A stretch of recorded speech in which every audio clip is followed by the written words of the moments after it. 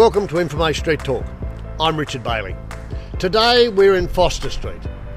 Now for those that know Forster Street, the spelling is F-O-R-S-T-E-R and you would think it would be Forster, but it's not, it's Forster.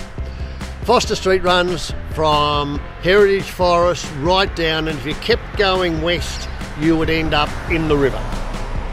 So it's got a lot of architecture. Here where we stand are these beautiful homes overlooking the showground, and then a little bit further down there's some more houses, and then commercial, then some more houses, and then as you get right down near the wharf there's a lot of industry. Great location. Just here we've got the showground, Invermay Park, UTAS Stadium, and on the corner there is the Invermay Bowls Club.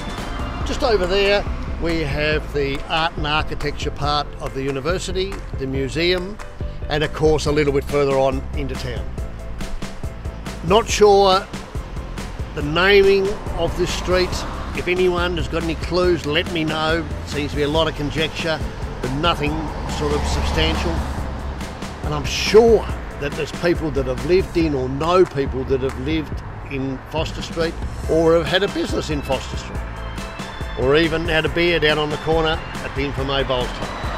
If you know any of that, love to hear from you. Give me a call, 0419 386 945. Love to hear.